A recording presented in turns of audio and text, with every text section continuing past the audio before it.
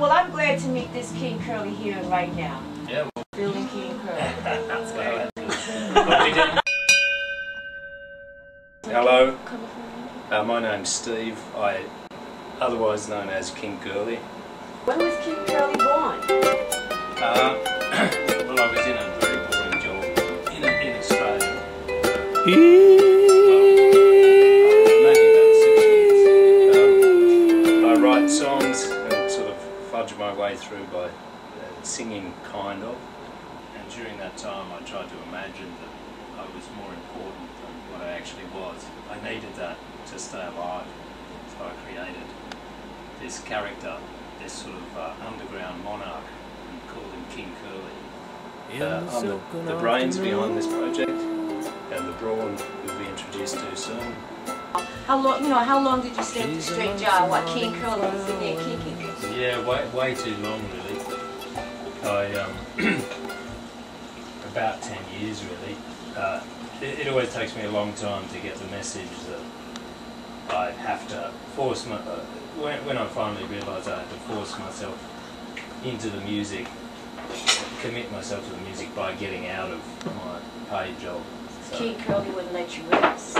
he wouldn't let me rest, yeah. Did he have a visual component too? Like, I see some of the drawings and pictures of Yeah, well I guess... your hand too? Yeah, I guess all of those pictures on albums and whatnot are attempts to sort of draw. He's sort of eccentric kind of character. He's a bit of a... he's kind of meek, I guess. A humble king. But he stands up. So he sort of was who I was in that office. A humble king. Sort of like a Clark Kent. But in the multi-dimensional places they get to go in their music. Going on. Sort of. When did King Curly first come out your mouth to somebody else? I guess he came out to myself just through writing songs, you know. So at home, you know, I write songs. I realised I could write songs quite early on. And that was like 2001 or even earlier than that? Oh, no, earlier than that. I realised that I had a gift for doing that. Early anyway, yeah. Yeah. But King Curly. So that was King Curly. You know, that was the bit that I could tell was good, and the rest of it I didn't like. And then I had to take that to performing on stage. That was another step again.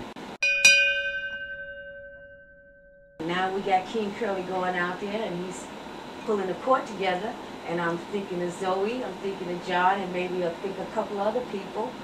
How did you get this court together? Now I like what you were saying here about how you met John. I was such a sincere fan. Can you just say that again? Well, I met John just by chance in a bar. He'd come to see me play with a friend we liked, a friend of John's, and John was very drunk, so I tried to just get away from him as quickly as I could. Alright. Good afternoon, my name's John. I play trombone and singing backing vocals with King Curly.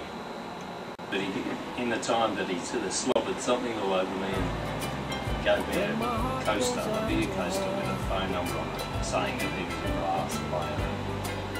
He really wanted to be with you. He could sort of play with me. How'd you get in there, Zoe? How'd you get Taking a chance that that coaster wouldn't get smudged and you misunderstand. Hi, I'm Zoe. I'm the bassist in King Curly. How did you get into the court? Actually through my husband, who's a drummer. Evan Manel. Okay. He was living with John at the time, and they went all through school together, and I knew him through music. We weren't married at the time, we were just playing music together as in the same scene or whatever, and he's like, I think I've got you, he rings me up saying, I think I've got you a gig with this band, King Curly. It's really good. And I'm like, yeah, cool. You know, like, Yes. and then I met Steve, and it was really good. Okay. It was fun. That was a while ago now. Yeah, check us out. I hope you like our music.